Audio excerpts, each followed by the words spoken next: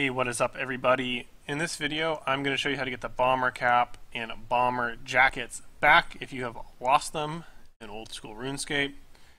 To get the bomber outfit in the first place, you do need to have completed the entirety of the Enlightened Journey quest. So if you haven't completed that quest, you won't be able to get the outfit.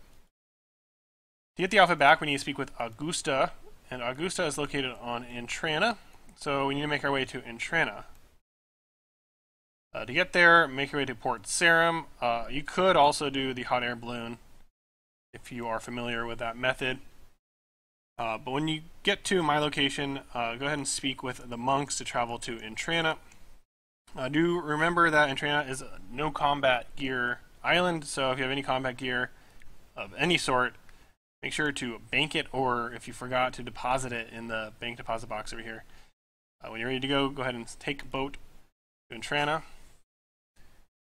And you're only able to have one set of bomber outfit on at a time, so if you've completed the quest and Augusta doesn't have an option to get the bomber outfit again, that means it's either in your bank or your player-owned home or inventory or on you or something, right? So you can only have one at a time. So when you get to Intrana, make your way to Augusta. He's in the northwest part of the island, and I'll pull it up on the map, show you where he's at.